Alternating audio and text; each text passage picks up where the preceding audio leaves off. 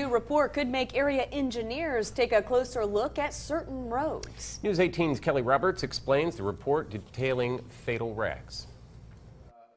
5 years of fatal wrecks in Tippecanoe County are detailed in a 9-page report. It says 77 people died in crashes from 2008 to 2012. Transportation planner Doug Pode created the analysis using crash reports from the 64 wrecks that ended in deaths. What month it occurred, what were the time of days that they occurred.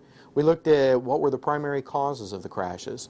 We also looked at weather conditions. We also looked at pavement conditions. The report was presented to county law enforcement and engineers Tuesday.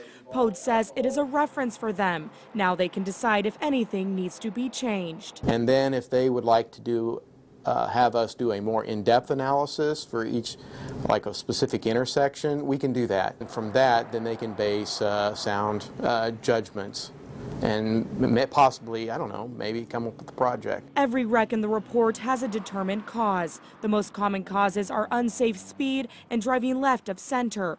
Both caused 11 wrecks in the 5 years. Drugs and alcohol were factors in 40% of the crashes. Many, many years ago, we called them accident reports, but we then changed to call them simply crash analysis or crash reports.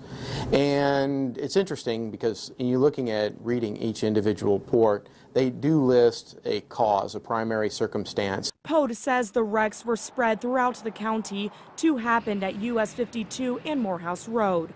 While compiling the information, Pode found something that struck him. The one interesting note that really jumped out was June of last year. There was considerably more crashes with fatalities that occurred that month than any other over the 5-year period. 10 of the 16 wrecks that occurred in the month of June happened in 2012. The report was only until 2012, so fatal wrecks in 2013, like the one last week here on US 231, will not be looked at for another few years. Next, the team will put together a report about fatal bicyclist wrecks. Reporting in Tippecanoe County, Kelly Roberts, News 18.